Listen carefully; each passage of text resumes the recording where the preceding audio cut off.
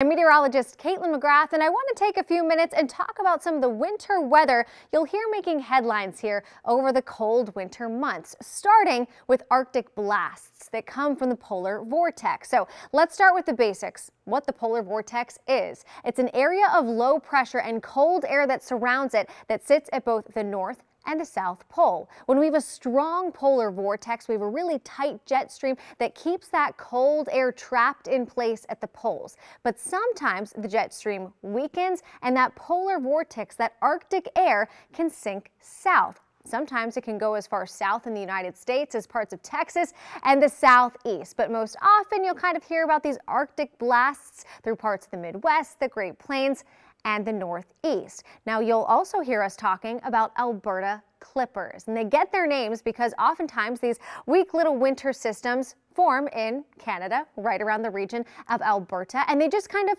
clip parts of the United States. This is the typical path that they may take as they move through the Great Plains into the Midwest, across parts of the Mid-Atlantic, and into the Northeast. They are fast moving and they oftentimes lack moisture. These are not your big blizzards, they're not big nor'easters, but they typically are enough to bring just a little bit of light snow, and oftentimes what moves in behind a clipper is really cold air and blustery wind. Just two types of weather phenomenon that you'll hear about here as we head through the next several months.